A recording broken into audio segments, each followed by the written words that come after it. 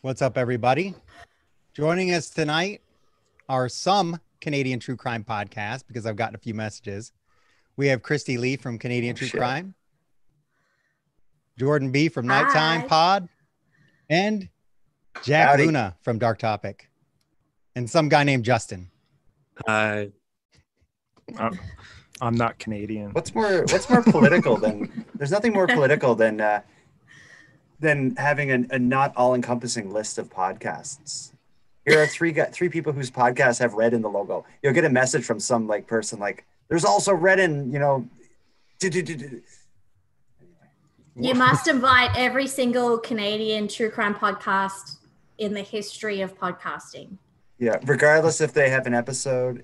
Kristi and I, we've been, you can tell we have some bad blood about this. When we did a live event in Toronto 2 years ago, we made the mistake of calling it like a Canadian crime podcasting event. Yeah. Which didn't go down so well. Did you have non-Canadian? It was fun, though. Yeah. And then you did an event last year, right? Yeah, and that was better. We changed the name. We called it True Crime Podcast Live in Toronto, and nobody can argue about that. So that went okay. Awesome. Oh, I'm sure there's a guy somewhere. Oh, I'm sure there is. And then there was someone who didn't join us. That was Jack. Right, Jack? You didn't show up? Yeah, I didn't show up the second time. I was there the first time. And that was, I was there the first time. And because I wasn't there the second time, so I was worried that you didn't show up because I was there. Well, there can only be one bald dude that shows up to the show. I didn't know you were bald. Well, no, I don't have the balls to do what you're doing right now, man. Good for you. They got hide behind a toque. That's right. All right. No, you had a good reason for not being in the second one. If we had Jack in there with the timing for the second one, we would have had an angry mob show up. Oh, we don't need to get into that. As far as I know, everyone loves Jack. And by the way, if you don't know Jack, he's one of the best, if not the best, narrator of any show I've heard. Very good at narrating the stories that he covers. Well, also awesome at just discussion and humor. Your newest show, 911 Calls podcast, is like, right now it's the only thing I listen to. I can honestly say, like, my heart hasn't pounded as much listening to a podcast as it does during that show. Like, I freak out, but then I also laugh, so it's killer. I love the operator. Yeah, thank you, man. That's high praise from you. Yeah, it's been interesting. It's dicey doing 911 calls because you're dealing with people in a lot of cases that are, they've died. They've died on the call, and I go into them not knowing what's going on.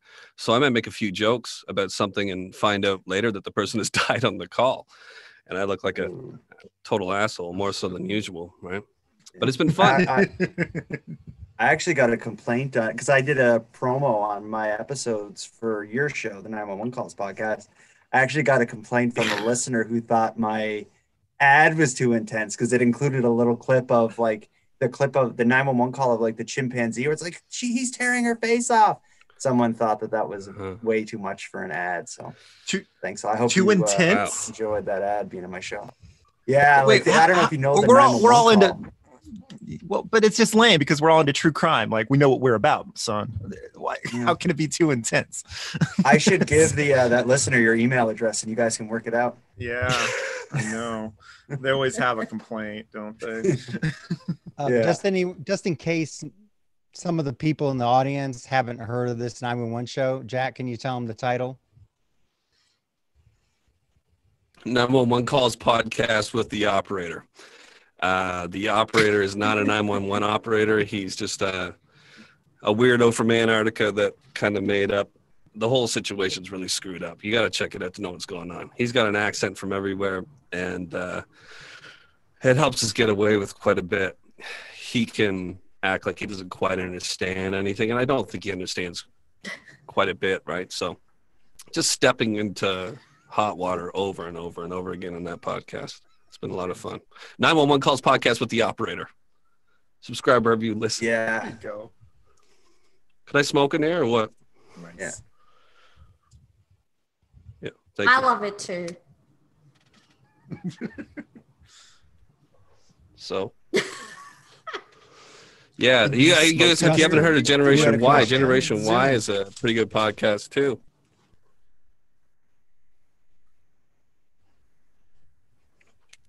We've been around a minute. Justin, do you have a question? Some glitch just Is anyone happened. else on this thing? Is anyone else talking?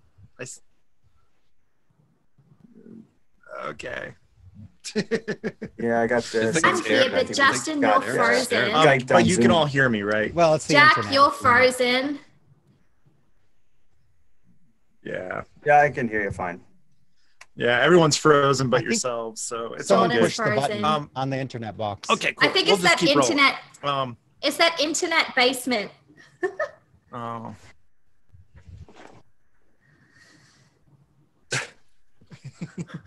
It's the cable that runs from Canada to the United States. Jack and I had a conversation the other I think day. there's an animal chewing on it. Oh, damn it. What kind of animal? It's a beaver. What kind of Canadian animal would do that? It's Yeah. a beaver. A beaver. All right, so I got a question here. Beaver, the American pronunciation. All right. The other day I was talking to Jack, and we were talking about what inspired him to start, especially a true crime specific show. So that would be my question. I'll start with you, Jordan, just because your face happens to be next to mine. So when did you start and what inspired you? Weird.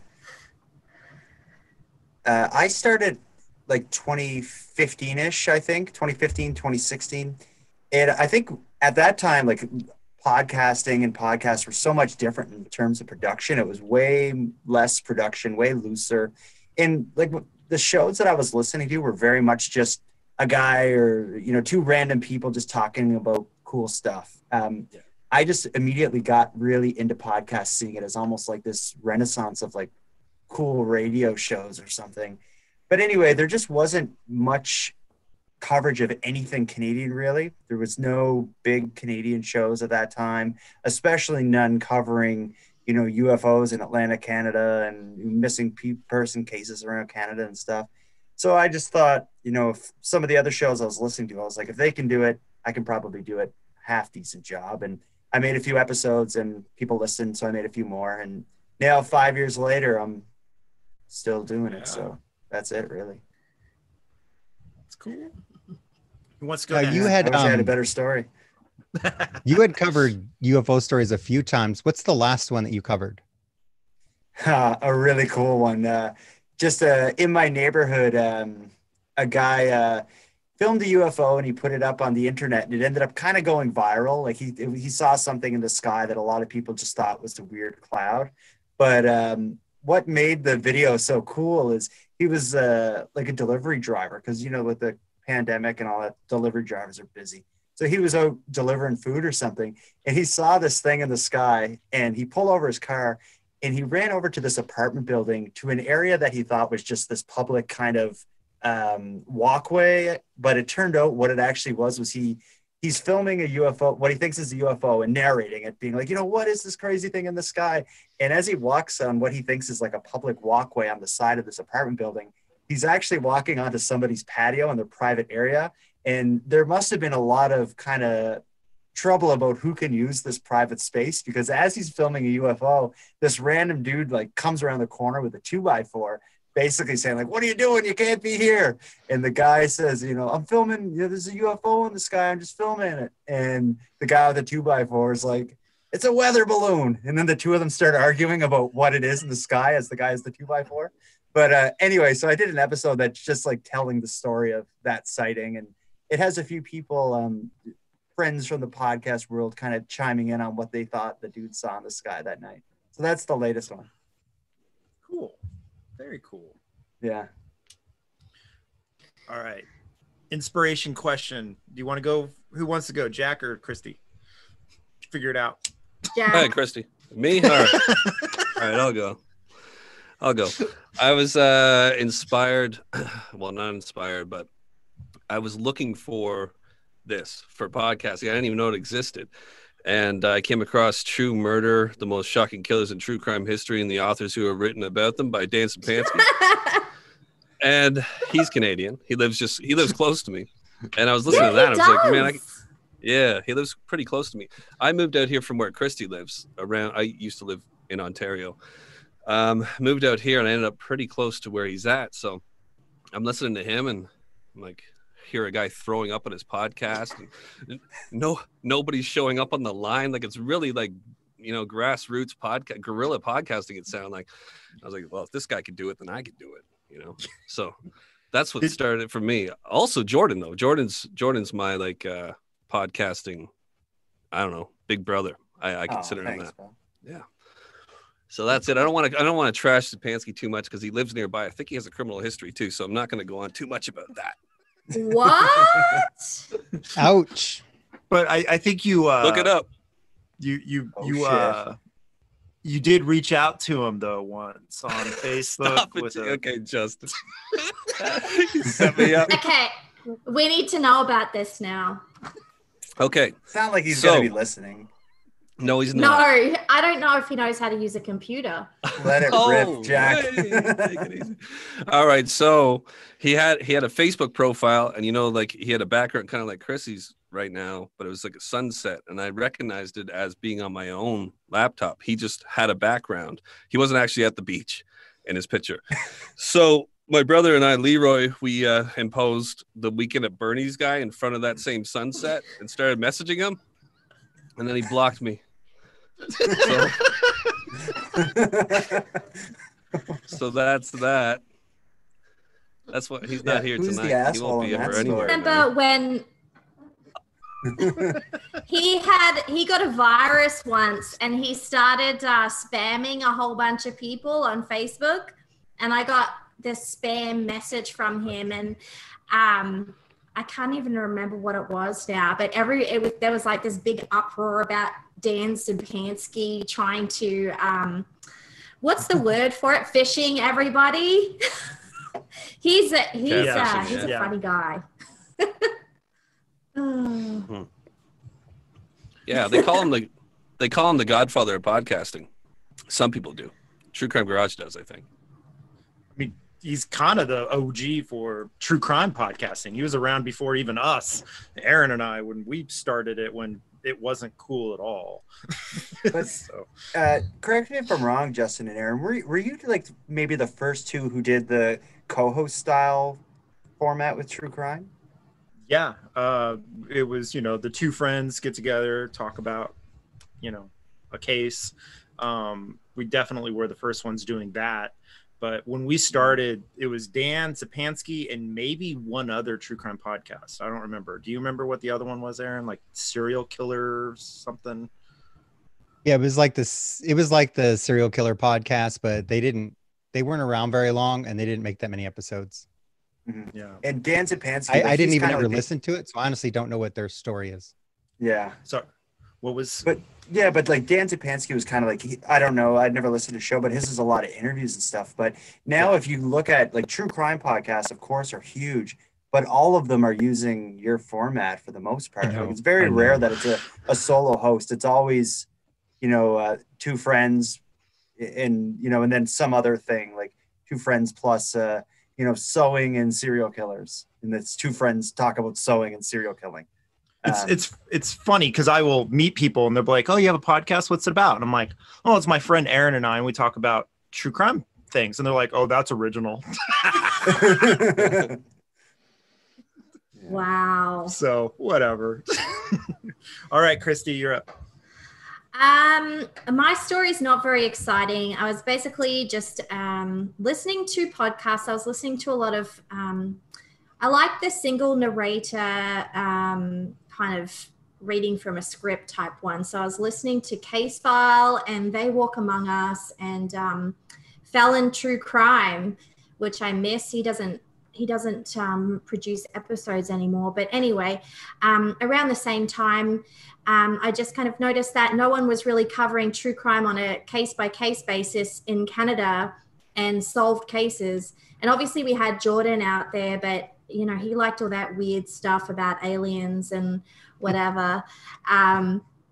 And then there was someone knows something, and that was kind of like a long form. So I just kind of decided to set myself a challenge and learn a new skill set.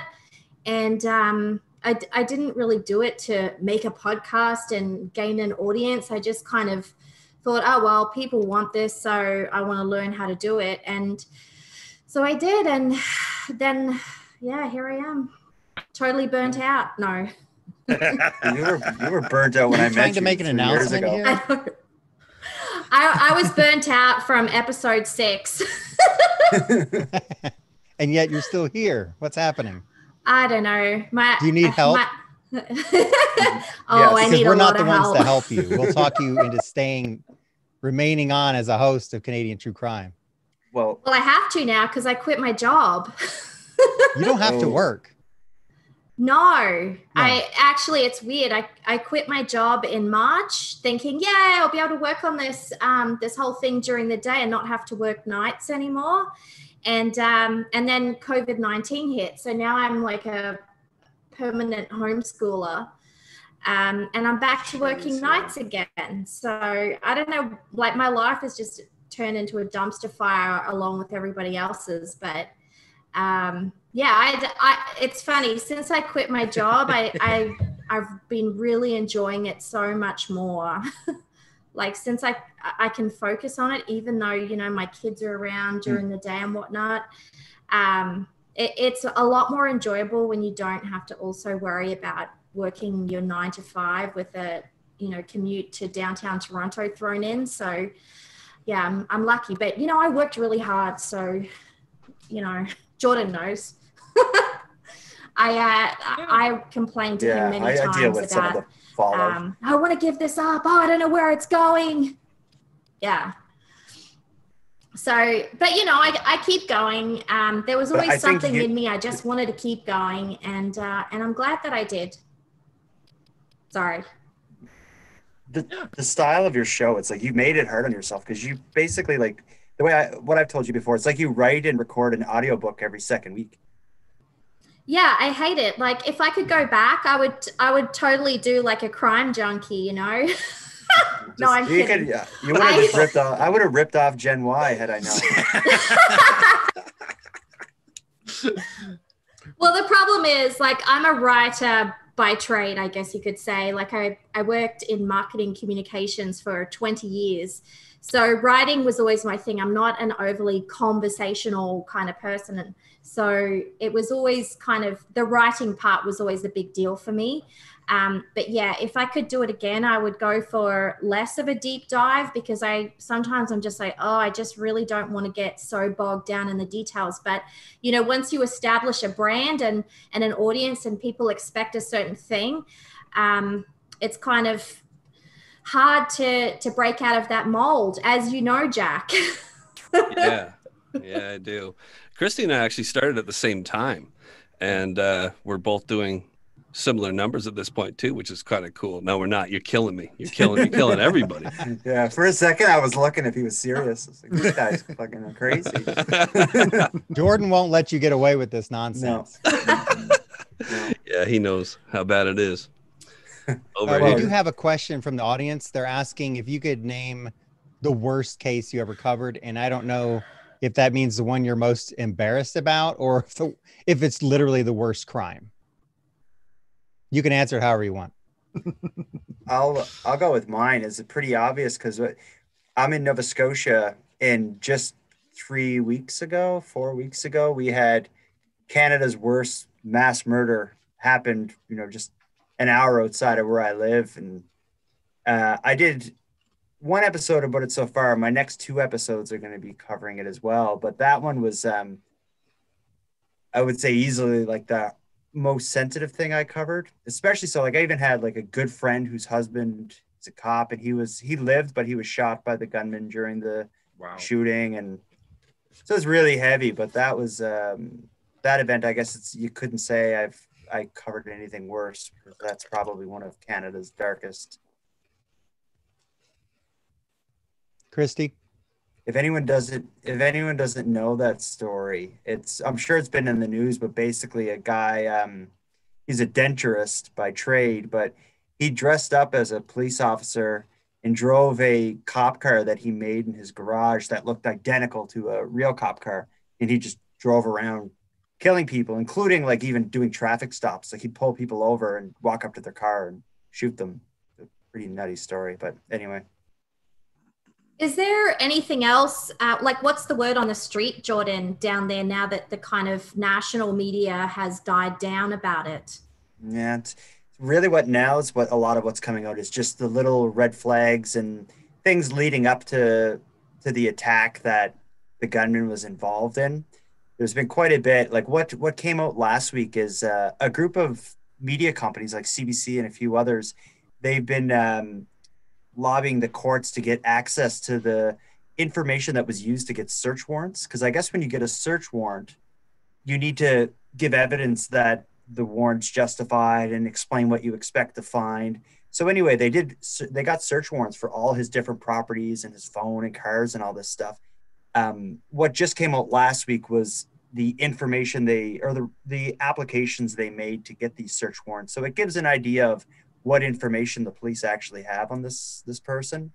A lot of it was redacted, so you miss a lot, but there's enough there that it really paints a disturbing picture of somebody who was deep into domestic abuse, super volatile and violent, made no secret about the fact that he had quite a few firearms, many of which were illegal.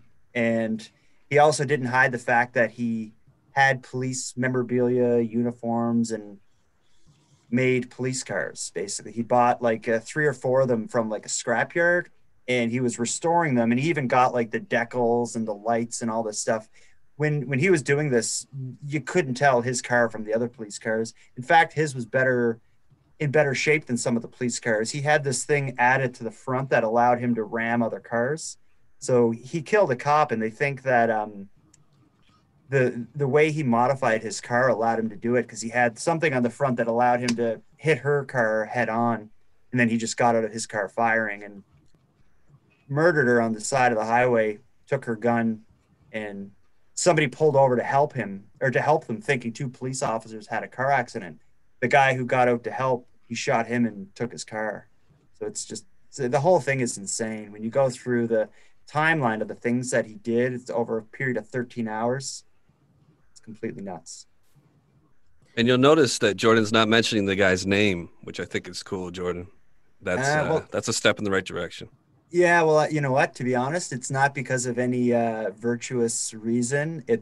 I have someone, a loved one, who has the same name as this guy, and I'd be happy if this guy's name fades into oblivion. What's funny is my first son, his name before he was born was actually Luca, and then Luca Magnotta did all that stuff, and we're like, change it, and we changed it, and yeah. Wow. Wow. I named my son Ted Bundy. That was a mess. Yeah.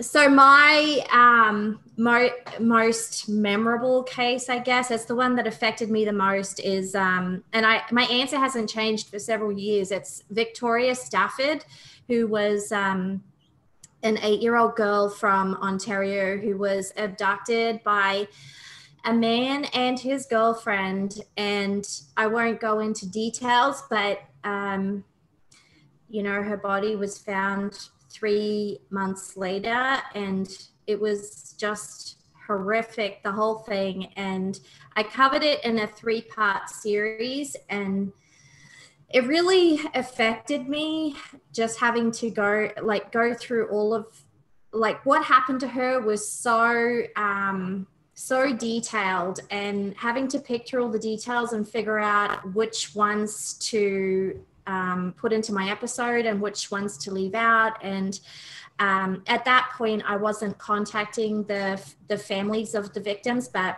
since then, her father has actually contacted me, and as Aaron and Jordan know, he was at our Toronto event, and so we're quite friendly now. But that's definitely, that will always be the case that I hold dear to my heart, and also because I have a daughter myself. She's 6.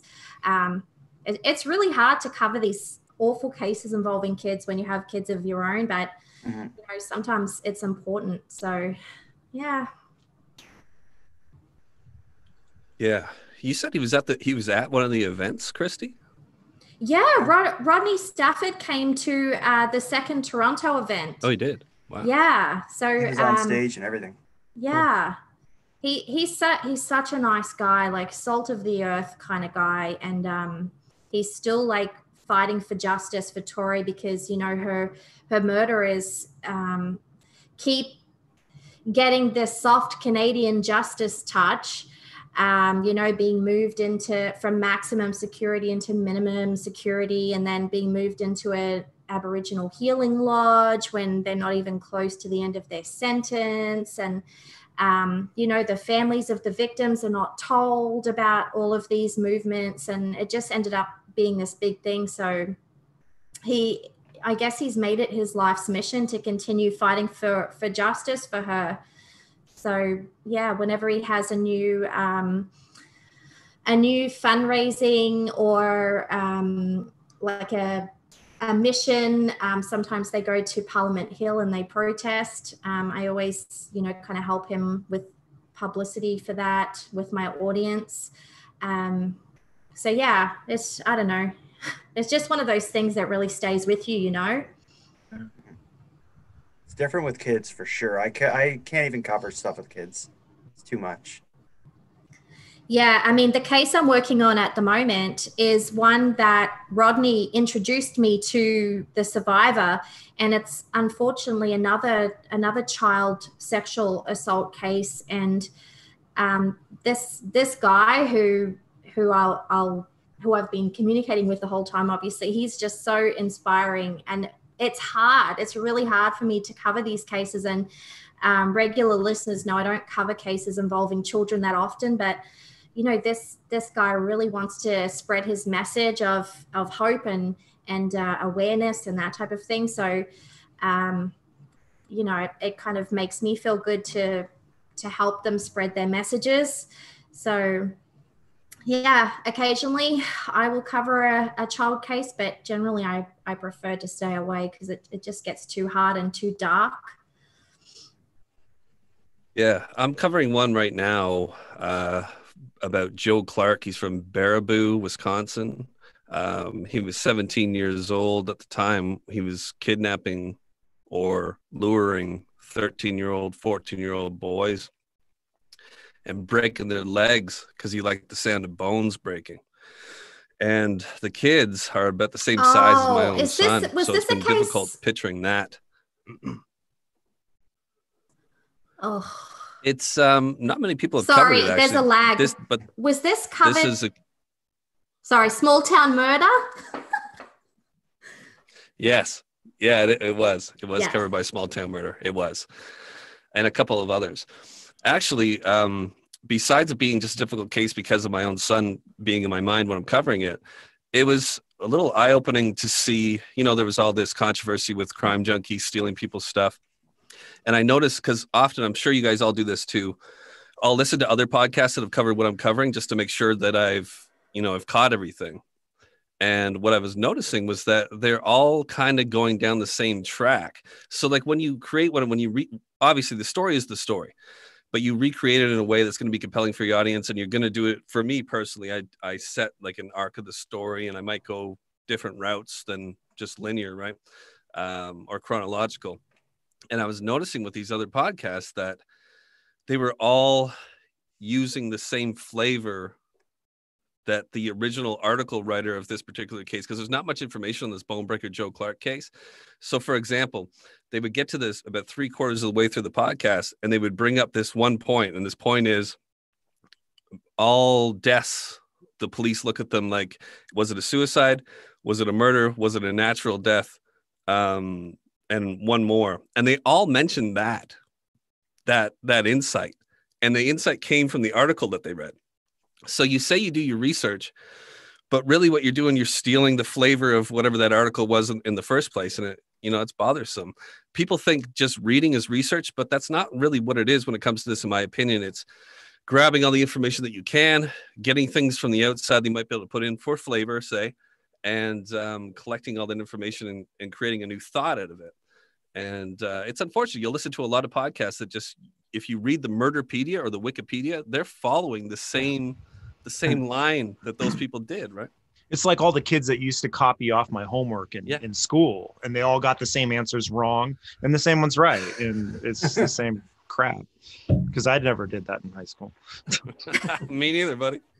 I got that. We're all talking about like the darkest cases. You know, my favorite Gen Y story. That's probably your darkest. I actually just bought the book about it not too long ago. You recognize that? What is it? Girl in the Leaves? Yeah, it's a story. You guys did the episode about right. that. That Is Matt it Hoffman? Yeah. That one's creepy. That's my favorite of your episodes. I've listened. Like, I usually don't listen to a true crime podcast multiple times, but I listened to your guys' episode about that story like 2 or 3 times. Thank you. Jack and Kristi, do you guys know this story? No. I do. I've read that same book. I do. Oh, did you? Creepy. I haven't read the book yet, but it's basically a guy who was, correct me if I'm wrong, Justin or Aaron, he was like obsessed with leaves and stuff. He was like collecting leaves and bringing them in his house. And he ended up like, he murdered a family or something. And he like hid them in like trees he had carved out and stuff. Yeah, he dismembered the bodies and shoved them in hollowed out trees, because he was a tree man.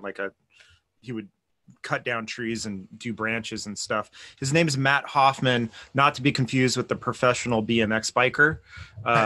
But You got complaints from him?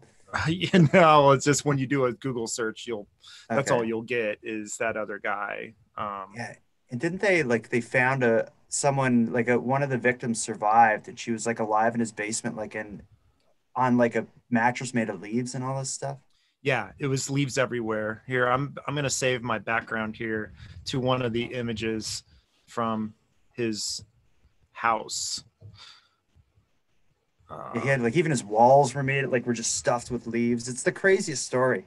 It's like, I like the Blair Witch Project's one of my favorite movies, and I felt That's such his bags apartment. of leaves.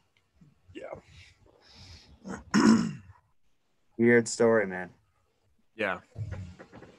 That's crazy. Every bag is just stacked full of leaves. Mm-hmm. Yeah, that's probably actually where Justin is, and the other one was his background. Was his He background. changed it. He just deleted his background. Yeah. The truth is out. Got it. So what about you guys? With your most memorable case? Aaron. Memorable case. How about this? So when it comes to horrible Manly. cases, it really is hard to say, but the one that really bothered me the most, I guess, when I was doing research on it, and that includes reading books, reading articles, looking at photographs, and getting in behind the scenes, just understanding what was going on, was the Powell case. Susan Powell and her sons, and then the nasty a-hole that was responsible for all that, and then his father. It's something that you can't just write that. I mean, that is something that is so unbelievable. And to this day, as soon as I start thinking about it, I just get really, really bothered by it. And I'm surprised I was able to cover it. Yeah. For me, I don't like covering serial killers, because it's the same story every time. It's just a trail of dead bodies that this horrible person has created. And we already know nature versus nurture. We already know all of these answers. It's no longer intriguing for me to figure out why Ted Bundy or John Wayne Gacy or whoever did whatever they did. But when we covered Richard Ramirez, unlike other serial killers, he was a walking nightmare, and he did not care, and he did not have a specific MO. He would just see you on the street walking into your house, and he would follow you, and he'd walk in. If there was a man in the house, he would immediately shoot the man, kill him, and then have his way with the woman until he would kill her. And it was just random chaos. And after doing that case, it actually it was one of the few cases that sort of sat with me for a while. And when I would hear noises at night, even knowing that Richard Ramirez is not going to be knocking at my door, it freaked me out for like a week or two. I had to like get up and go sit in the living room and listen to the compressor on my fridge or the AC unit kick on, and just kind of memorize all the noises, all the house noises, and make sure that no one was coming in. Wow. Ugh. How many I hate episodes have you to guys ruin done? your evening, Justin, but there might be another one out now, Another serial killer? like Richard Ramirez. Oh yeah. What did you ask? Did you ask how many episodes we have? Yeah, because you guys you do 2 a week. One a week. One a week. One a God, week. no. Hell no, Okay. not 2 a week. Yeah. Well, how many have you done in total? You guys must be like near like We'll- 1,000 by now. Are we at like 400, Aaron? If you count our Patreon, we're definitely at 400. Wow. Yeah. It's, That would be Congrats. individual. That's crazy. picks. and so if somebody were to like, totally steal and rip us off, and copy our podcast, we probably wouldn't even notice because it was like, episode 85. I'd be like, I don't Yeah. even remember what that episode This is a was. crazy story. Well, the other thing too Wow. is, so if you work on podcasts all the time, it's difficult to listen to other podcasts unless you Mhm. make the time for it. And then if you're in the mood, because after you work on podcasting all the time, that can be tricky. But I know that each of us probably has some podcasts we've listened to. So are there any of you been like one or two that you've checked out that you really wanted to recommend? Well, I ahead said and earlier start, at Jordan. the top of this, Jack's. Oh, did you ask me to start or am I just jumping in? Sure. Go ahead. I said at the top of this, I'm listening to Jack's new show, the 911 Calls podcast, which is incredible. Other than that, I've been listening to a lot of old episodes of Coast to Coast. Do you guys know what that is? Yeah. Absolutely. Art Bell. Somebody took, I have a lot of those Yeah, on my somebody- computer.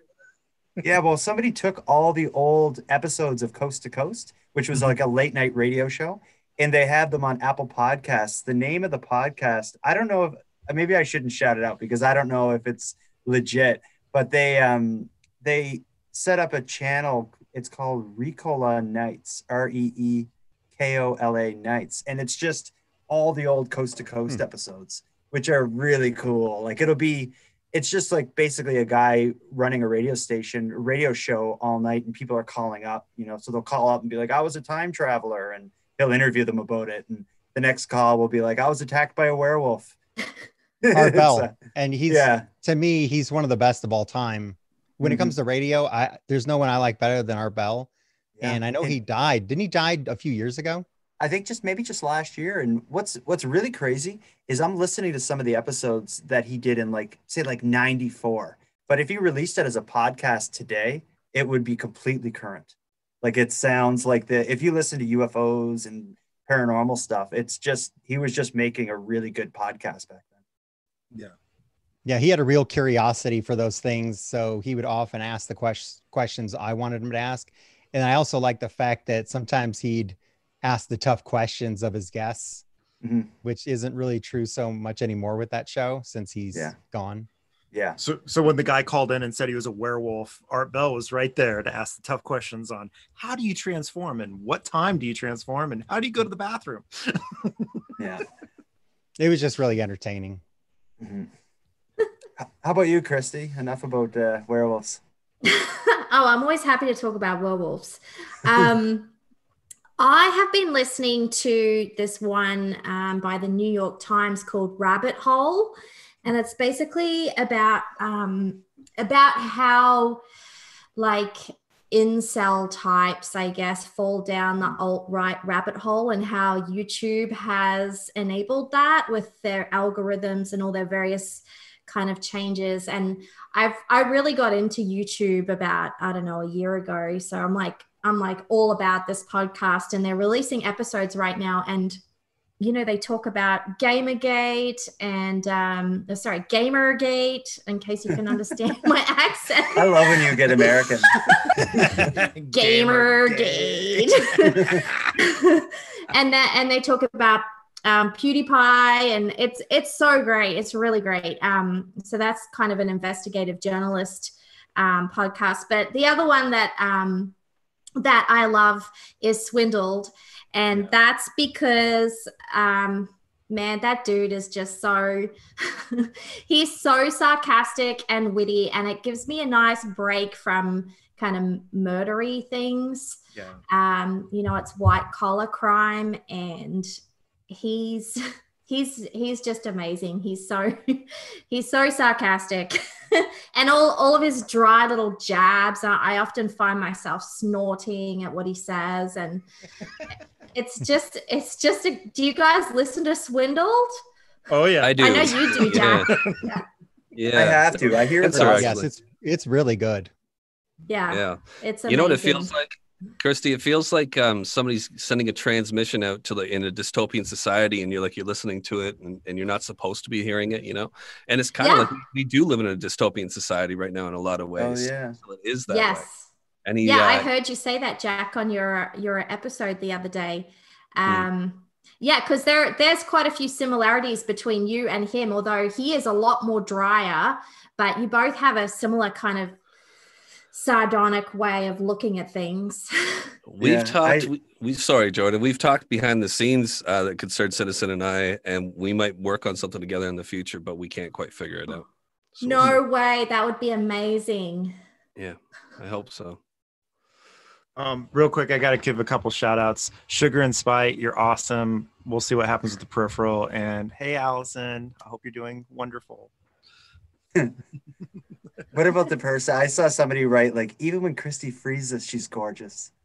Oh my God. It's only because, like, I'm the only girl. Yeah, by comparison. Yeah.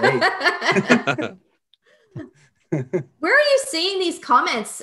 Do you have YouTube up on a different screen? Yeah, I just opened it on my phone. Yeah, you can open it up, but mute the tab because you'll hear us like 20 seconds later. But you can pull it up and do it. Oh wow! Okay. Yeah. I have the control window so I can see everything, the stream and the comments. Aaron is God. I'm not really God. I'm just. You're up there, though. I guess. I haven't listened to a lot of podcasts lately. I've absolutely just like slacked on it. The last few podcasts I have caught, one was called Hunting Warhead. Yes. And it's like them chasing down child abuse pornographer people online and across the world. And that one was really interesting. That's a Canadian show as well, I think. I think it is. Yeah. Other than that, man, I don't know. It is hard. Like, it is hard to listen to podcasts when you make them. Like, I think the one way to distract yourself from all the podcasts you want to listen to is start one. I spend so much time listening to my own drafts and all this other stuff. I just don't have the time to do it. Yeah. But I think once Spotify buys my show for 100 million, I'll have more free time. Yeah. Aaron and I are still waiting on that. We've been waiting, I don't know what, 8 years. Every time you miss it, like you get a missed call on your phone, you're like, "Who's them?" Spotify. It was Spotify. I know it was. That's a pretty crazy story. If the numbers are true, I'm talking about Joe Rogan signing like an exclusive thing. The numbers that's being thrown around is $100 million for him to take his show exclusively to Spotify. I figure if he gets 100 million, I think I'm worth 10 grand. Yeah. I'd do it. Yeah. But remember when Howard Stern went to Sirius for like 500 million or some obscene amount? Yeah. It was, I mean, that was changes, that was with the great satellite radio boom of the late 90s. Mm-hmm. Yeah, it's interesting though. I wonder if that'll start happening to other shows, if it's going to create competition. Like, I think if it starts happening, you guys might get the call. Wondery would have to. Oh yeah, Wondery's going to get the call. Wondery's going to get the call because we're owned now. Okay. Yeah.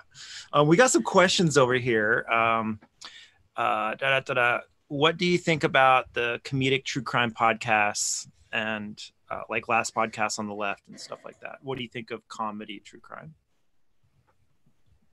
Why don't you tackle this, Jack, with your comedy true crime show? Okay, I will then. I think, I mean, there's room for everything. When I did Monstro with Mike Bidet, Sword and Scale, our kind of thing was like, we're gonna be the opposite to all that stuff. Crime, in our opinion, in that show was like, we're sick of hearing it all the time, cracking a beer, drinking some wine, joking about it, not touching everything because like you're trying to respect the audience, but really, in our opinion, it's like you didn't have the balls to really go for it. So we went the entire opposite way, and it was not received very well. When you create a podcast, it's like, it's so horrible, you're gonna want to turn it off. It's not the best business model, but I mean, there's room for everything. There really is. But I am annoyed by it at times. I do a comedy podcast with 911 to some degree, but what we're trying to do actually is do gallows humor. And that's what police officers and paramedics and 911 operators do. People in nursing, we all do it. I was involved in those circles most of my life. So I think it was done with the right intent and not just as massive, just filler in there, which a lot of them are. It's, they're you could tell they're just going off of Wikipedia and cracking jokes. Like I mentioned before with this case I'm working on was the case. As long as it's original and the research is there, like last podcast on the left, you can tell they do their research. So I think it's great depending on how you go about it. Yeah. And their comedy's great. Like they're real funny folks. They're doing the research. So I get it, but I've heard some podcasts where I call it like, the funny, actually, I'm not going to say it, but I've heard some podcasts where it's like the research isn't great and I don't find them funny. So at the end, it's just offensive. But yeah, I guess sorry, go on. I'm just thinking like we're all just kind of like storytellers, and there's so many different, this just shows how many different ways there are to tell the story. There's the investigative style, there's the first person narrative style, there's, listen to the found audio, like 911 calls and all that style. And then of course there's going to be people who do it in a lighthearted way and, find humor in it. But anyway, I'm okay with it. Yeah, it's personally not something that I particularly listen to, but that's not because I have an issue with it. It's just that I prefer a style that gets right down into the details. And I find sometimes the comedy podcasts are a little bit too bantery, I guess. I hate to be that Karen, but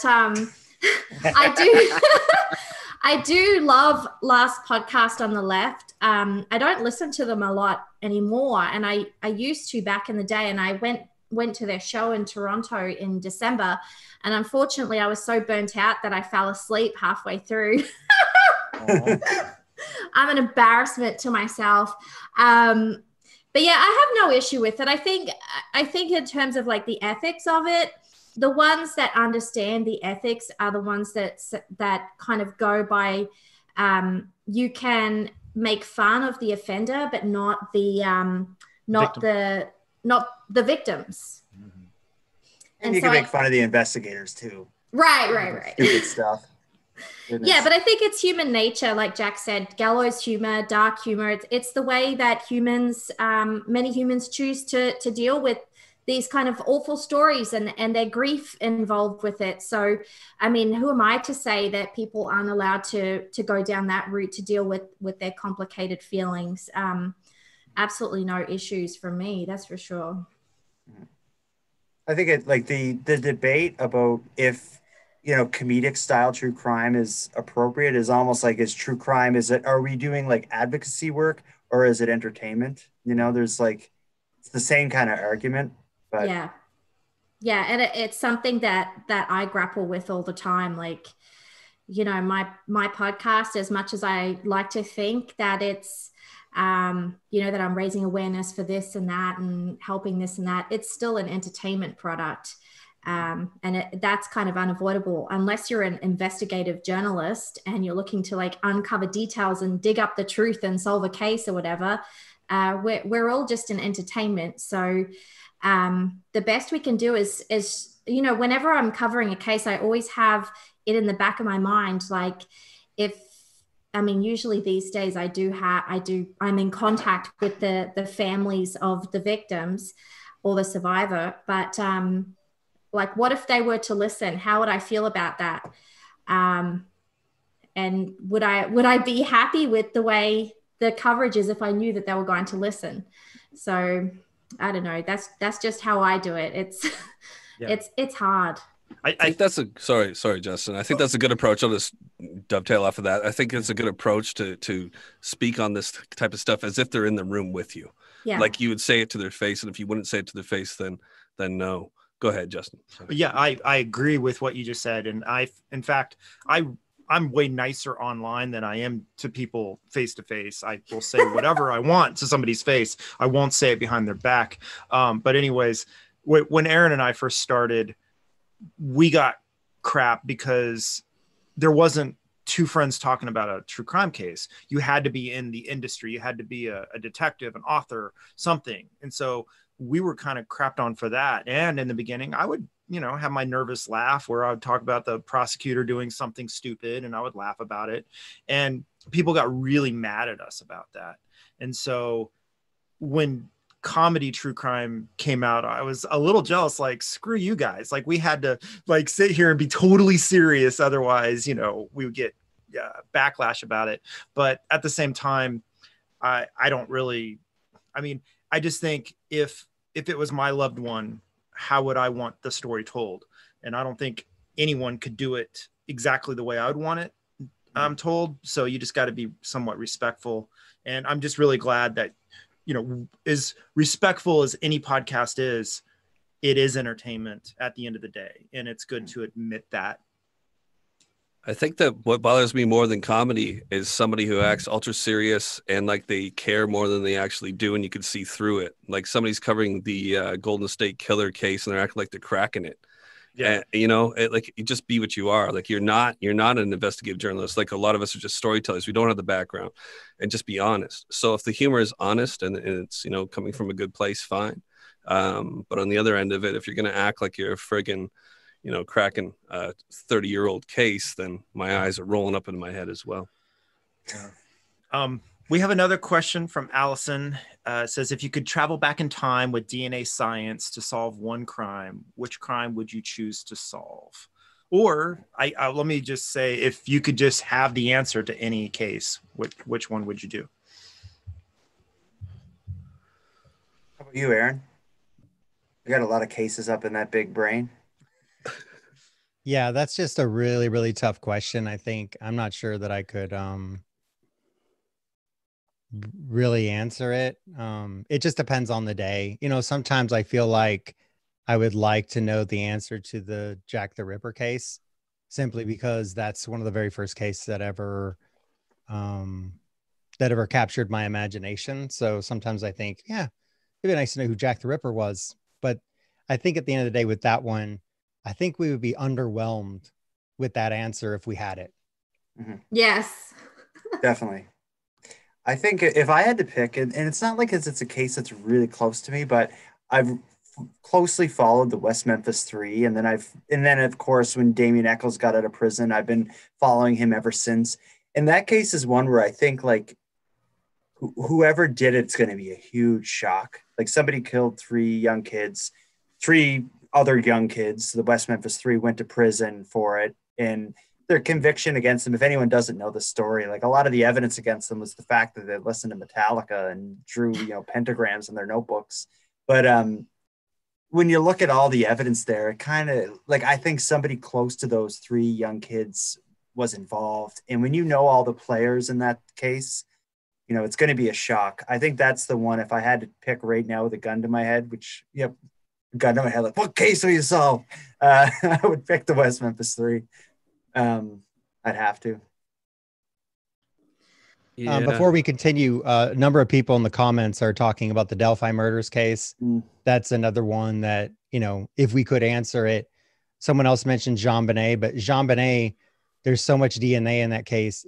I think it's a bit of a mess. I'm not sure. We would need a time machine to go back to answer that one for sure as well. Mm-hmm. The Delphi one, it's just, what kills me is they're so close to getting them. Like they had a picture of the guy, they got his voice. It just, like, I think when that case is solved, it's not going to be a shock because whoever did it, they're probably not a suspect or involved in any way. Like that's the way I see it anyway. But yeah, I just want that solved because like if, because I live on this planet where that happened. I feel also with the Delphi murders case that the police have been holding back information, but at some point you'd think they have to give us something more because this is the kind of case that feels like the public would be there to help. If they just had more information, someone would be able to say, I know who that person is. They're my neighbor. They're my cousin, whatever. But what is the biggest evidence they have? Like, because the photo is not that clear. He's far away. And then they got his voice on that recording. As far as what I think is what's been publicly released, it's only a short little clip of him. It's, I don't know. I don't know what the public can do without more information. They have more that they haven't released is the idea here. Because the phone was continuing to record for quite some time. Okay. So they have more. They just haven't released it. Yeah. I don't know the story well, but. Did you hear the press conference when they had the press conference? Mm-mm. Well, the law enforcement official in charge of it made some weird comments. One of them was a reference to a book that's fiction, but religious. And it almost sounded like he was saying it's in God's hands now. That's how I took it. Wow. Not very reassuring for the family. It wasn't reassuring for me. And I don't think anybody that's been keeping up with that case feels like they're going to be making an arrest anytime soon. That's what's sad about it. Out here, we have the Highway of Tears. A lot of women getting picked up by truck drivers, mostly out closer to BC. And it's an interesting one because, in my opinion, I think it's multiple killings. I think that there's a bunch of people who have been responsible for this, and they'll never put a finger on one person who did it. I don't know if do you know, are Jordan or Kristi, are you more familiar with that case with the Highway of Tears than I am? Vaguely. Yeah, I am, but it's like I see it more as almost like a societal issue rather than a serial killer. Like it just seems, there's a lot going on. I did an episode about the murder of Amber Tuccaro. I'm not sure exactly how you pronounce her name, but she disappeared and was found murdered in that area. But there's a really interesting, it kind of similar to the Delphi case. One of the pieces of evidence, they never found her killer, but basically she disappeared, was found dead a couple years later. But shortly after she disappeared, her brother called her from prison. He was in prison, and prison calls are all recorded. And she answered the phone, and it seems like she kept her cell phone open, like the line open, and she's in a car with somebody, and she keeps saying, like, "Where are you taking me?" And he's like, "I'm taking you into the city." And she's like, "This isn't the city. These are dirt roads. Like, where are you taking me?" And you hear the call go on and on with her, like pleading with this guy, like, "Where are we going? You know, you told me you'd drive me to the city and you're not." And it's like, when you hear how calm and collected this guy is, who's probably taking her somewhere to kill her, when you hear how calm and cool he is about the whole thing, you know, it's not his first. It is not his first rodeo. There's no way. And that's just the kind of, like, the people who are out that way doing those things, it only take a couple of them to amass a pretty big body count. But at the same time, there's other societal issues that put vulnerable people in that area to be preyed upon. So yeah, that's a hard one. They have, oh wow, just a weird noise. Scary. I know that you know, it's a long passage, and there's a lot of Indigenous people that don't have access to public transit or any kind of transit, and therefore are often hitchhiking. And because people know that it is a high risk area for kind of murders, I guess, and it is the Highway of Tears.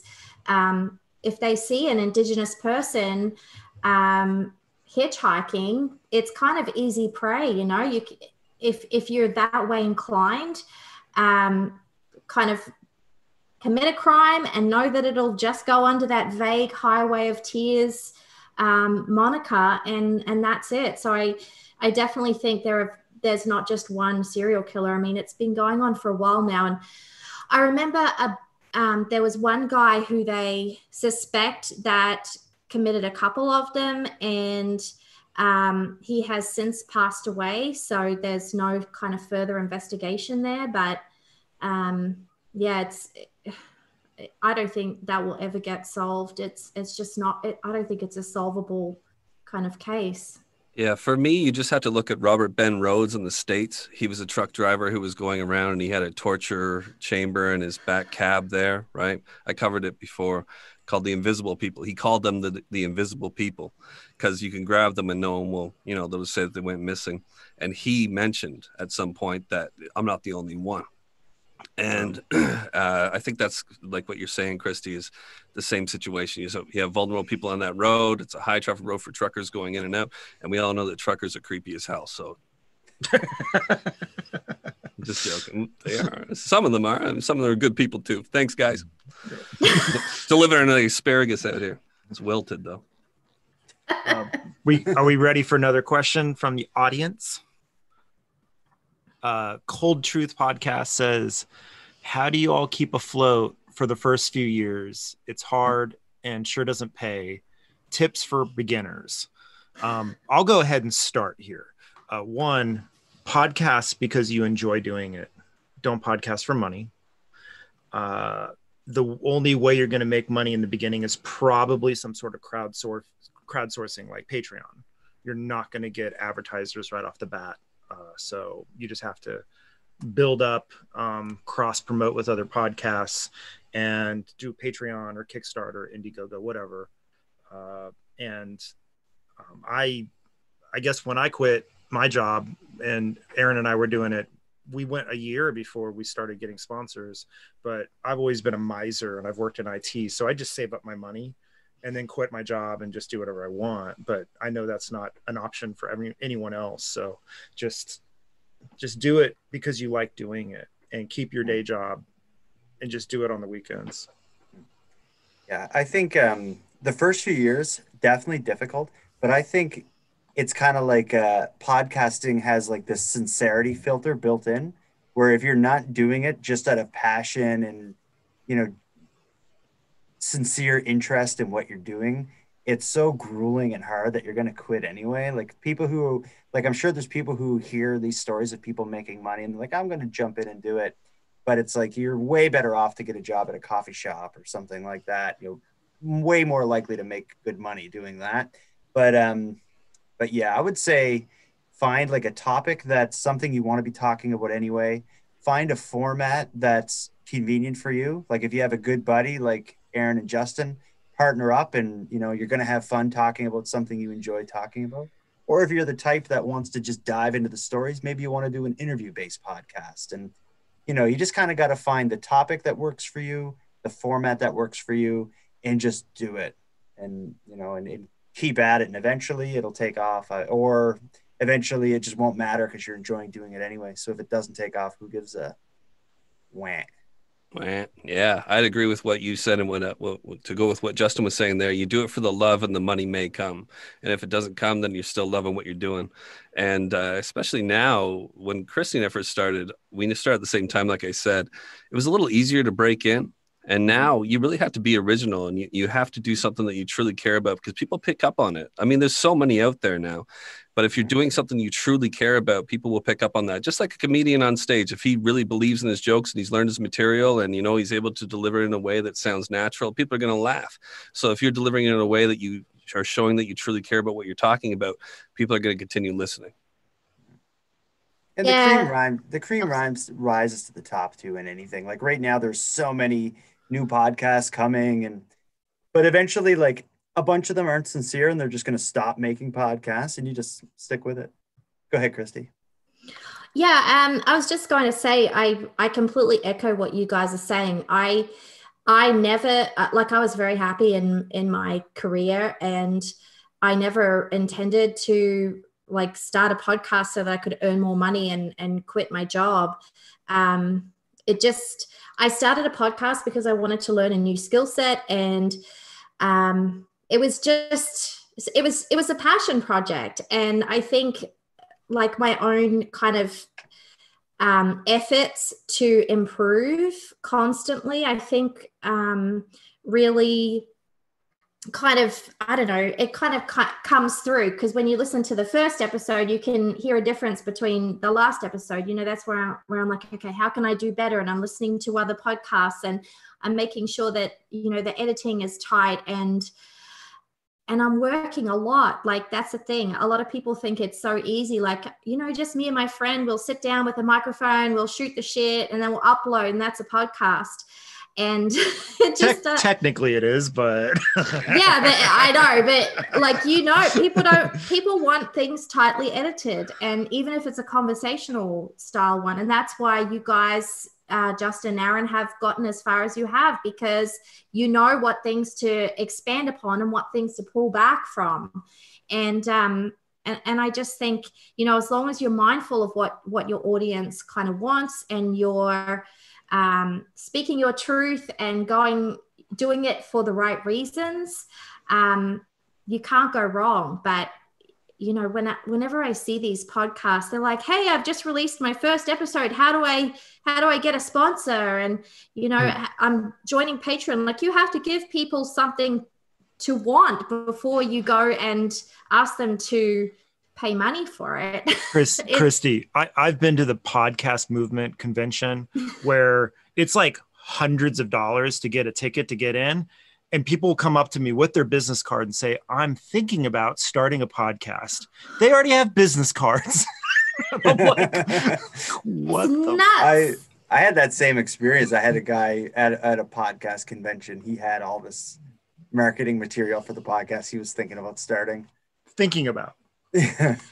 I mean, I swear half of the people that follow me on Twitter are like pod faded accounts. Like, people who are like, yeah, I'm going to start a podcast, and they have a Twitter, and they have a Facebook and an Instagram, and they start up a Patreon. And it's like, well, you haven't even like released an episode yet. Like, let's focus on what really matters here. And I started off with a Twitter and I think a Facebook. And I didn't even have a website for the first 8 months. And I didn't have a Patreon for the same amount of time either. It's just, I don't know, you have to focus on what matters. And it's not about the fame and the brand. And it's about producing good content that people want to listen to. That's the primary thing. And everything else comes after that. Like, even to this day, I'm terrible on social media.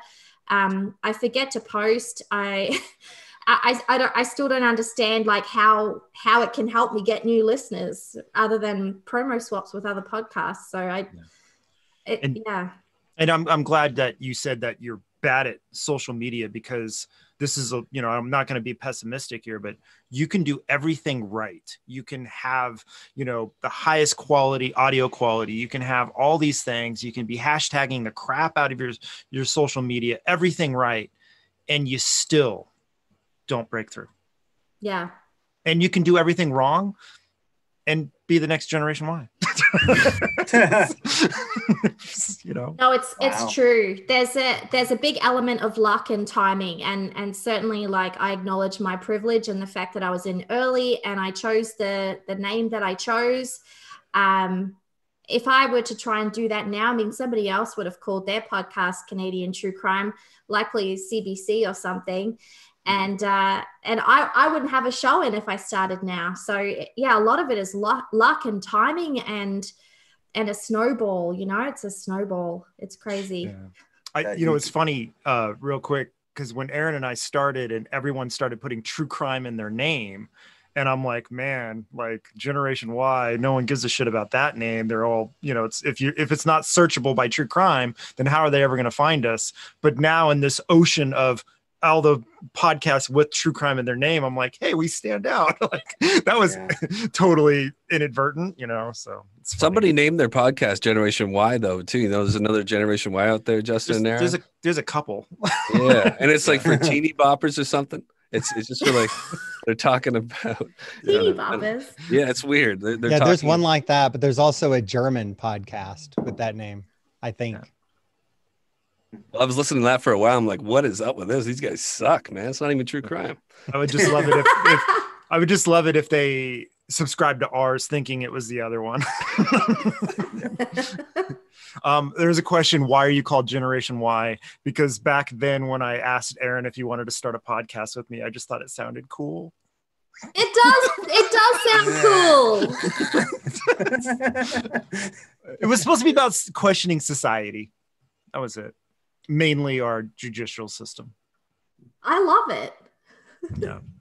It just works for you both. I don't even think like your name is such a. It's kind of like synonymous with, like you're like the Kleenex of the co-host style true crime. I call those shows Generation Y style shows. Oh my God, that's hilarious. You can put that on your website. Yeah. Aaron, you haven't talked in a while. Well, back to the subject of what kind of podcasts you listen to. I tend to listen to single narrator podcasts myself. Mm-hmm. And it's not because I don't like the dual hosts. I mean, there are great shows out there that have more than one host, but I think for me, it's just better if there's a single person talking. That's just how I am. And there are a number of podcasts I listen to, and a lot of them are people I know. And I listen to Already Gone, and now Crime Lines, and Mens Rea, Murderous Minors, writing about crime, just different shows that are single hosted, but they're covering stories. Most of them are stories we would never cover. And I think that helps too. Yeah.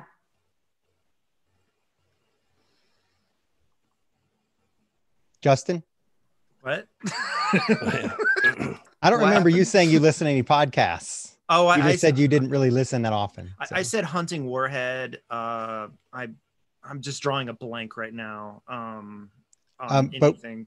What about something you could talk to, because we had a question about it in the chat, is someone was asking about Deadly Misadventures. So what's the current status? So we did season 1, and that's all out from behind the paywall finally. Sorry. I'm kind of against paywalls. We are in talks about season 2. Episode 1 would probably be that flat earther guy that shot himself up in a rocket like Wile E. Coyote and killed himself. But it's all kind of up in the air to see if we did well enough with the first season, if Wondery would want to pick up a second season, or if we shop it around. So it might be a while. And at the time we recorded Deadly Misadventures, there were a lot of, I won't say contract disputes, but it took a while for us to figure out the contracts and everything. And at the same time, I was moving from one house to another. So we wanted to get it all done like 6 months before, but then the contract didn't come in until right when I was in the middle of my move. So I was literally recording in 3 different recording spaces, which, that just plays havoc on your voice and sound and everything. And it was actually one of the most stressful things I've ever done, trying to put out 8 episodes on top of doing Gen Y and Peripheral and everything else. So now I'm got more free time. I'm settled in my new house, but we'll just see if, let me just put it this way. I don't want to sound shitty, but it would take a lot of incentive for me to do that again. Wow. That sums it up nice. It sounds like a spoiler alert, Justin. So, they need to. What if Spotify calls you? Exactly. I would drop everything. You know what? They asked Joe Rogan why he thought he was going to be getting all that money, why that show blew up so big. And his answer, I think, is spot on, because Joe Rogan really does seem to approach every subject individually and honestly. And I think people love that. Mm-hmm. It doesn't feel like he is a Democrat or Republican or has some sort of allegiance to some book that gives him an outline of what he's supposed to say and do. Do you know what I mean? He's like a free thinking creature that just goes out there and asks questions. He asks the questions and he wants to learn. And I think that comes across very genuinely. So despite some of the controversy he's had, I think he's represented himself pretty well in that Spotify deal. That just drives it home. Aaron, we were talking earlier about Art Bell. Joe Rogan has a lot of the same characteristics. Like it's like, it doesn't matter who he's talking to. He manages to connect with them and give them a real comfortable place to tell their story, whatever that story is. I'm always impressed by how Joe Rogan's able to do that, but I get why people don't, not everybody digs him. I get that. I can't stand him. Rogan, you can't stand Rogan? I one time, because I was in the last podcast on the Left Facebook group, and everyone's like, "Oh, you gotta listen to this Joe Rogan." So I'm like, "Okay." So, and the first episode I listened to happened to be Jordan Peterson, who is this Canadian douchebag. Yeah. And and all I heard was Joe Rogan just agreeing with everything that he said. And Jordan Peterson has some very controversial and transphobic views, and I did not appreciate the conversation. So that was the only episode I listened to. And also, he's very dude bro.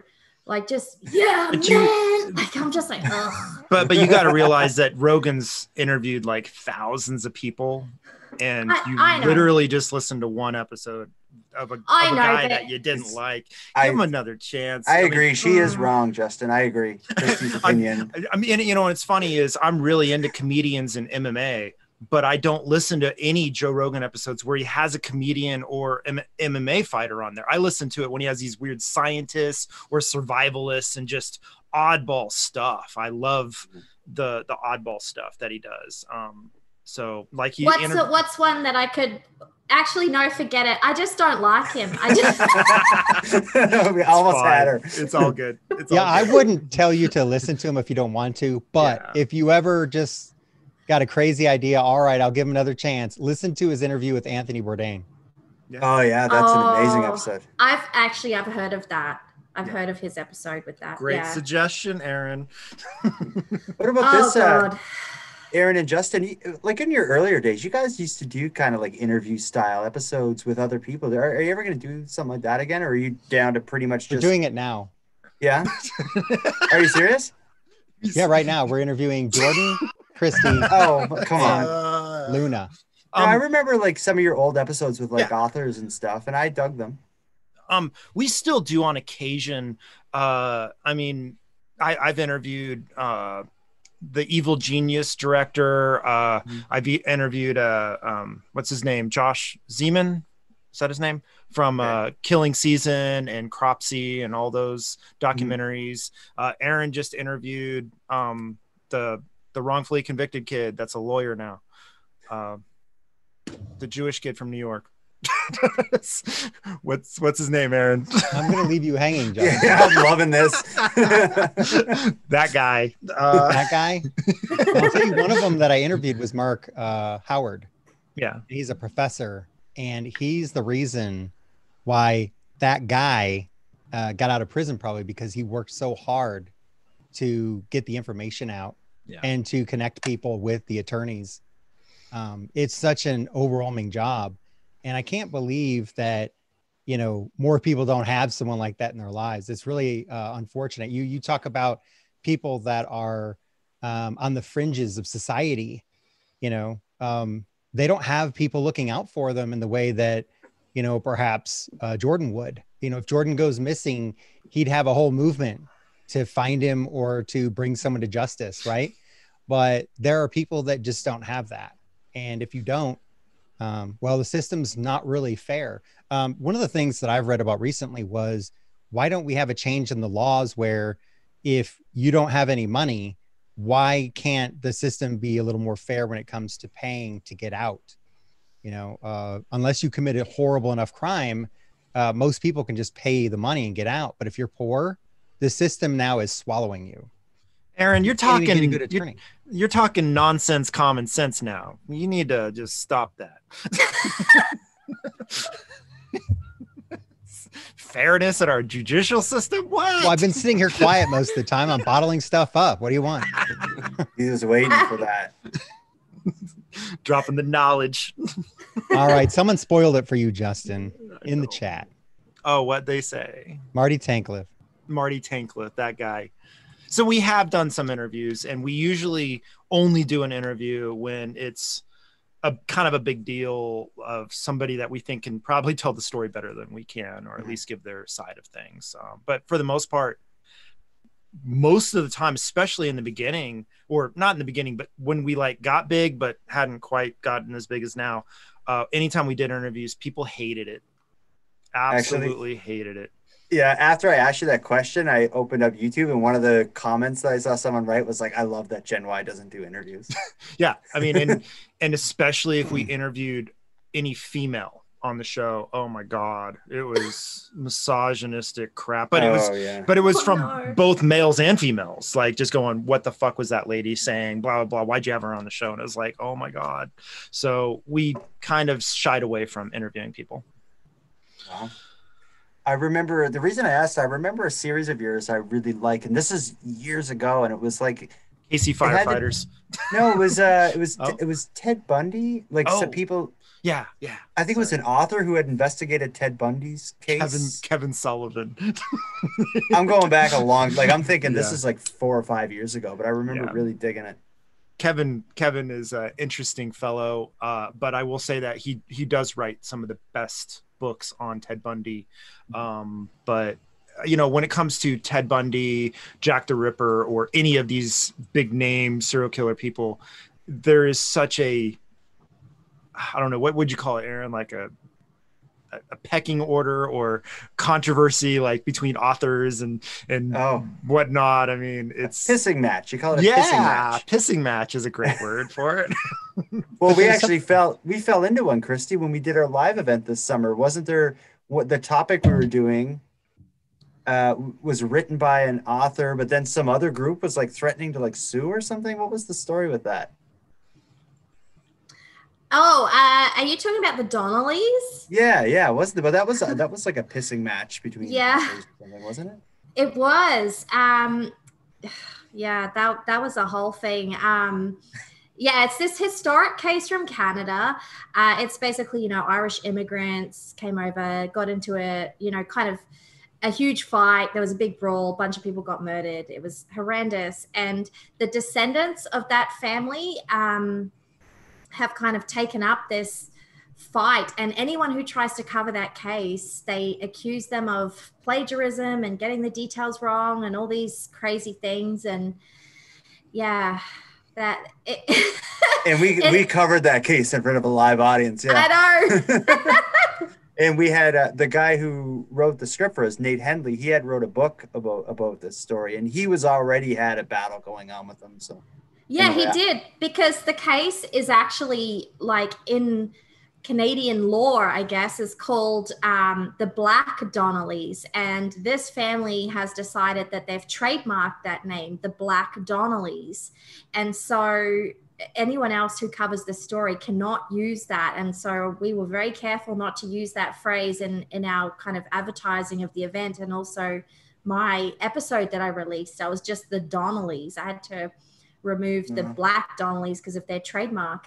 I'm like, who has this much time? Like, this case happened in the 1800s. Like, who has this much time to go and, I don't know, people.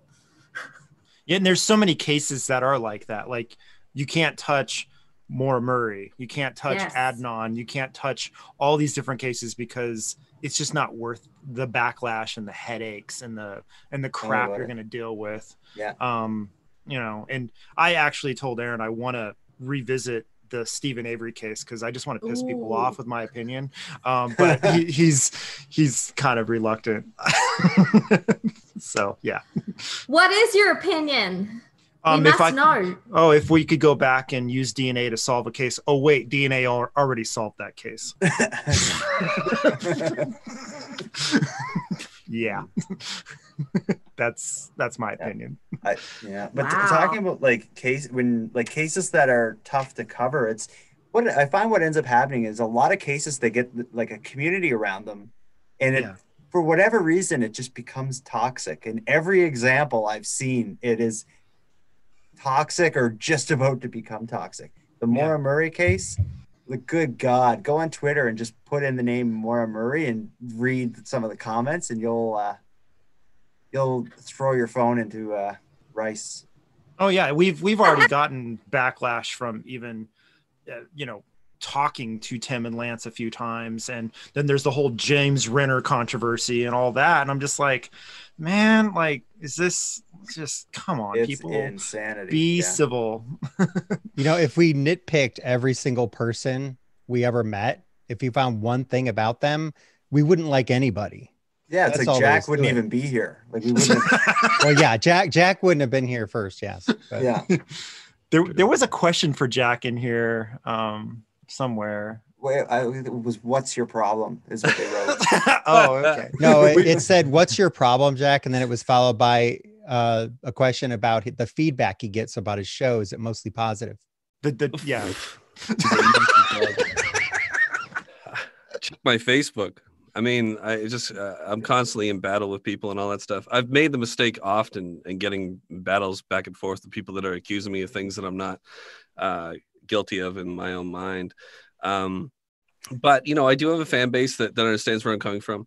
Like my podcast Dark Topic was birthed from an altercation in a bar where I was talking about the BTK case to a guy. He asked me about what I was doing, and his wife stood up and left. And then him and his brother turned on me.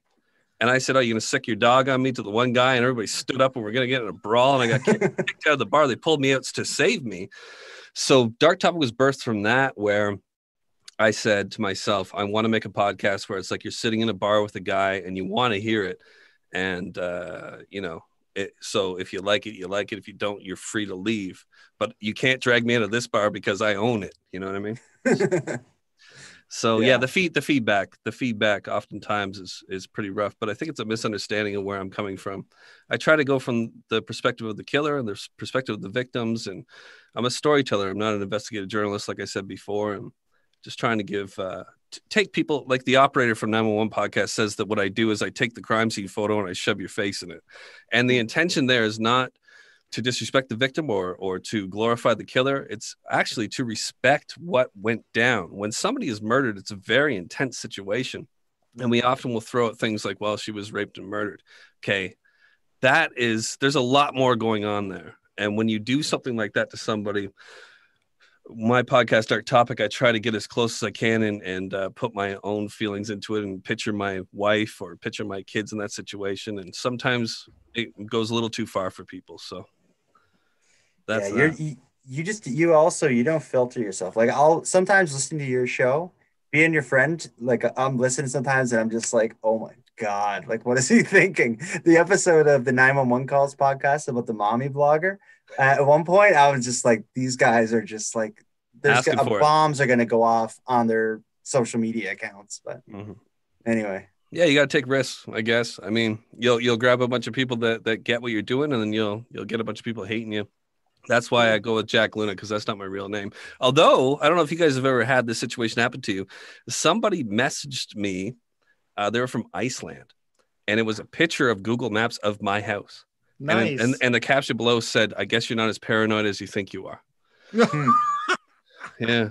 So, did you ever find out what happened with that? No. I mean, that's, I got 2 hatchets underneath my feet right now. I'm hoping shows up. You know what happened to me once is I uploaded, this was when I was on a prior network, and one of the default settings when you uploaded a file was it included like geodata or whatever. And in the file, it showed where it was uploaded from. And it just so happened that I uploaded the file when I was at a friend's house. But if you went on my website, you could see a map and see like the pin on my friend's house. There you go. And I even called my network that was hosting it, being like, "What is going on?" And and it was some glitch that made it so that it enabled that feature on everybody's files, and shows that were much bigger than mine were probably pretty pissed. You know what made me feel better was I went to a meetup with Mike Boudet, Sword and Scale in New Orleans, and I walked into it and I was like, "Are you worried?" Because at the time, he's always in shit, but like at the time he was really in shit. And I'm like, are you worried about who's going to show up here? And Mike's kind of just like, well, if it happens, we got something to talk about in the podcast. I'm like, well, not if you're dead, dude. If you get freaking stabbed. Yeah. But, yeah. Anyways. Yeah. So, Jordan, what do you have cooking up in the future? Do you have anything going on? My next 2 episodes are going to be so I'm at the top of this. We talked about the shooting rampage in Nova Scotia. I've done 1 episode about it so far. I called it like the timeline, and it just basically goes through the timeline of what happened during the 13-hour killing spree. My next 2 episodes are kind of a 2-parter about all the red flags from the gunman's past that have since surfaced. And those are going to come out. The first one should be out tomorrow. The second one will be out over the weekend. And it's basically just going through a series of bizarre things he's done in the past that make you go like, this guy's always been a nut. So yeah, that's what's coming next for me. What do you have coming up, Kristi? Well, I am partway through releasing a 3-part series about a little boy who was he basically had bacterial meningitis, and his parents are anti-vax and anti-medical care and did not take him to the hospital when he should have, despite showing multiple terrible symptoms of bacterial meningitis. You know, his back was arched so much that he couldn't get into his car seat, and there was all this kind of stuff. And the poor little kid ended up dying. And his parents now say there's been some massive conspiracy, and, you know, the government tried to murder their child, and it's been a whole thing. So I'm about to release my 3rd part, where for once I kind of give my opinion a little bit. So that should be interesting. And this guy, the father, has a following online, and I haven't heard from him yet, but I know he is aware that I'm covering the case, and I did contact him, and he never got back to me. So I don't know. All hell's good. No. So trust me. I know. Yeah, you know. So when part 3 is released on June the 1st, it should be interesting. Maybe he's waiting until he listens to all 3 parts, but you know, I covered it in a very unbiased way and a neutral presentation. And then I give my opinion at the end, but the opinion is based more on the conspiracy theory side of things. Yeah, it's pretty crazy. So, but later on this year, I'm going to be covering Bruce MacArthur. So, and it's so weird. By a strange twist, one of my mummy group friends' husband is best friends with the lead investigative detective. So he has agreed to speak with me. So that'll be interesting. It's not really something that I've ever done or sought out. So that will be coming later this year. So we've just been emailing today, actually. I don't know how I get myself into these situations. It's all those mommy groups. This is what happens. I know anyone who shits all over mommy groups, like, does not know what's going on. Like, those are connections. Yes, absolutely. But besides, Kristi, I mean, before that shooting went down that Jordan was talking about, MacArthur, wasn't that the biggest news for a long time up there? Yeah, it really was. Yep, and that's a couple of years old now. Yeah, I don't really think there's been anything big since MacArthur. Was it the van attack after that? Oh yeah. The Toronto van attack. The incel who plowed his van into a bunch of people downtown. Yeah, his trial was actually supposed to be coming up this year, but it hasn't gone ahead. So obviously because of COVID. And Kristi, remember we were at the first true crime podcasting event that same night is when it happened. Yeah, no. That and wasn't Jordan. the Toronto van attack. Oh, that sorry, was the shooting at the Danforth. Oh, yes, that's okay. Right. Yeah, wasn't that crazy? Yeah.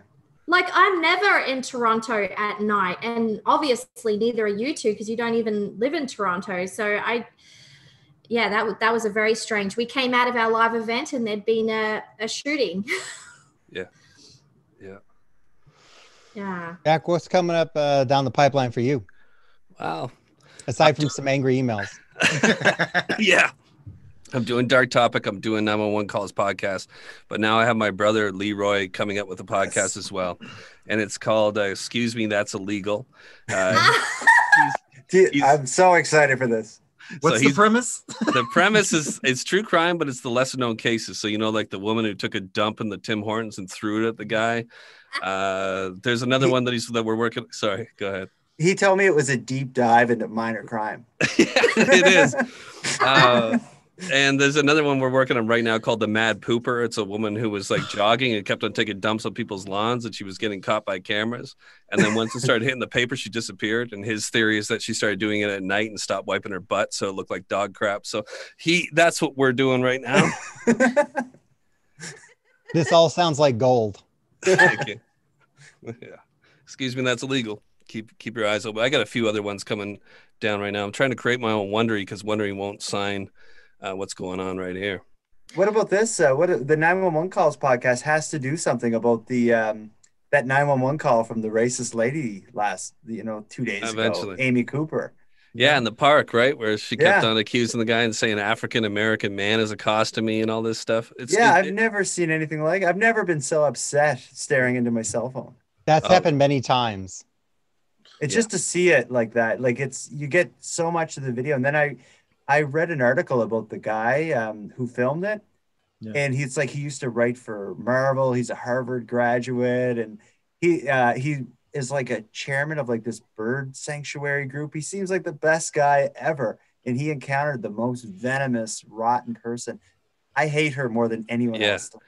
She acts like on the call like it's escalating, and he's filming her, and there's obviously no escalation happening. He's like, "Fine, go ahead," and she's like, "Oh, there's an African American man, and I'm in the park," and it's like there's nothing happening. She's choking her dog the whole time. The color of his skin, that was the escalation. Do you know the video, Aaron?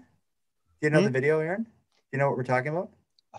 There are several videos like that. Just different women. They were all women, the ones I've seen. They're all all white women, I would say. Yeah, this one was a few It's days always ago. in a park. Mm-hmm. Yeah. I don't understand the deal, but we're capturing moments that we wouldn't have known about otherwise, but we know happen. Yeah, it happens all the time. I was gonna say the dude that it happened to, he's gone out now and he's telling people, chill out, her life is ruined, quit threatening her life and quit the pile on now. Like justice is done. Leave her the hell alone, because it's to the point where people are doxing her and threatening her life and all this. I think it's even beyond that.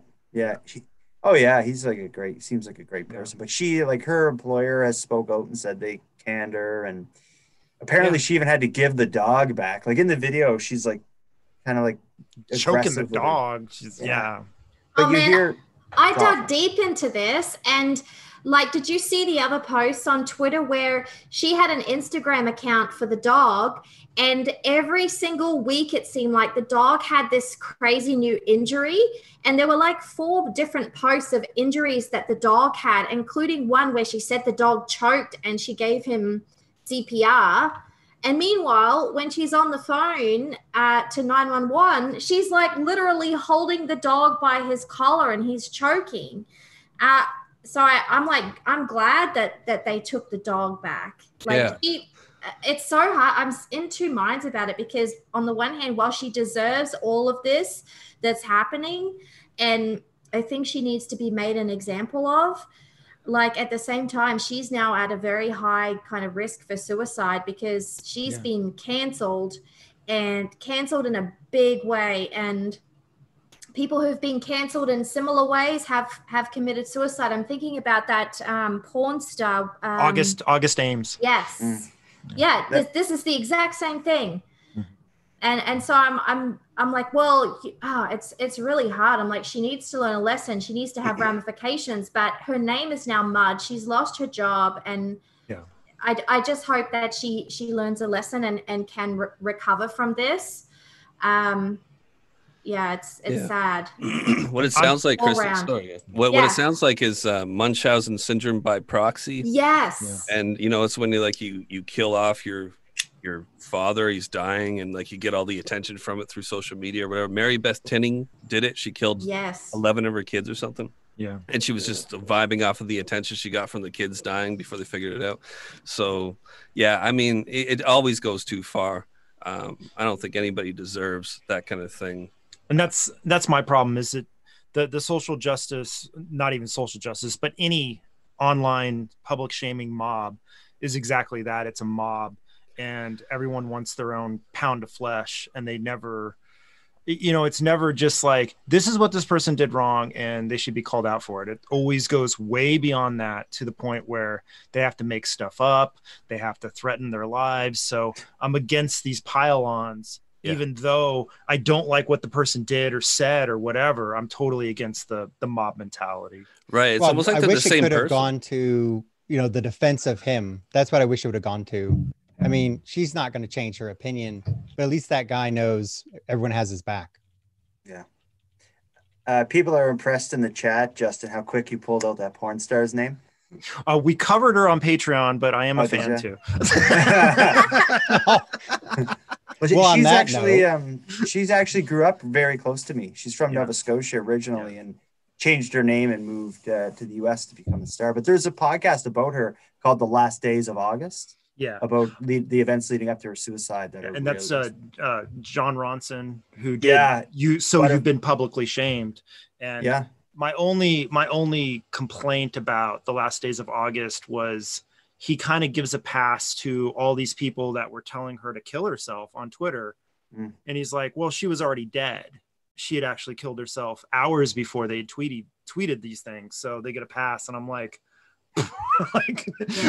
like, dude, no, it was bad. Well, I want to thank all of you for showing up. It was great to talk with you, Jordan, Kristi. Do we gotta leave? Time's up. Get the F out. Yeah, we can't stay here all night. Yeah, okay. But yeah. And those for those of you asking about when the next stream will be, it'll be next Wednesday. And I think you'll be very surprised by who we have on next week. But I'll keep it a surprise till Sunday. Yeah. Cat's out of the bag, Dan Sapansky. Amy Cooper. Here's one clue. It's not Dan Zapansky because he doesn't know how to work a cam. Yeah, I'm excited to find out. Well, they got big boots to fill. Thanks for tuning in. Yay. Thank you so much, guys. It's been fun. And thank you so much for all of you for your support. And a shout out real quick to Kara Koslow and to Esther Ludlow of Once Upon a Crime. Yeah. Woohoo! Night, everybody. Night, everyone. Bye-bye.